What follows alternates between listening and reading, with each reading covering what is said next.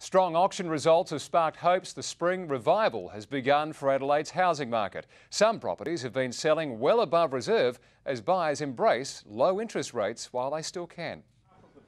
The spring selling season in full bloom. Almost 100 people in the front yard of this Kensington Park home as it went under the hammer. It's going, gone.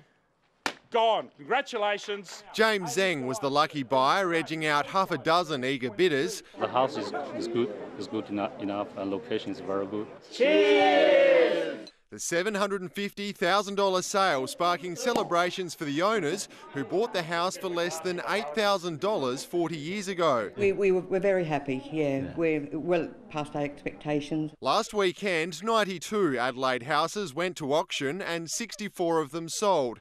That's a clearance rate of almost 70%, one of the best in the nation. Typically there's a shortage of properties at the moment, so the demand is there. In the northern suburbs, auctions have been less successful. Do I have $175,000 anyway?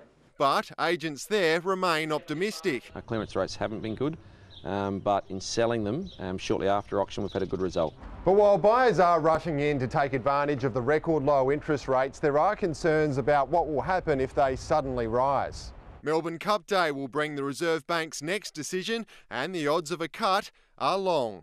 Ben Avery, 9 News.